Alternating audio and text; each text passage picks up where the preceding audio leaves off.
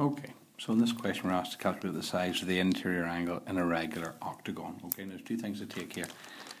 Regular octagon. So octagon means there's 8 sides. And because it's regular, all the interior and all the exterior angles are the same.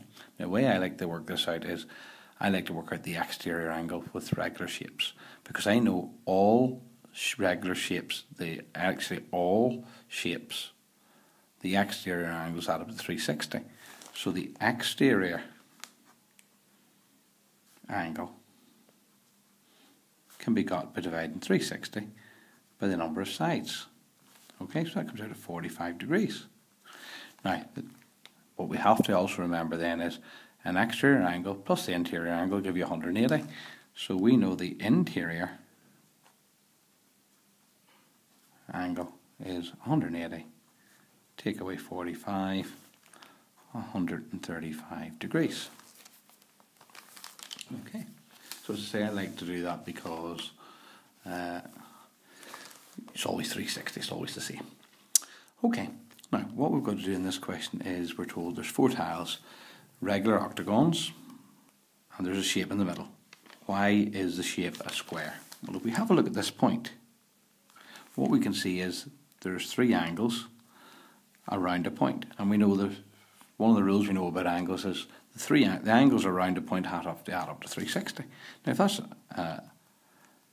octagon, we've just worked out each of those 135.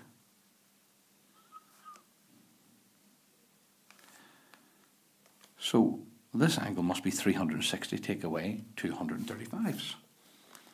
So 360 take away 2 times 135 is 90 degrees. As each side is equal as the octagons are regular, and all 4 angles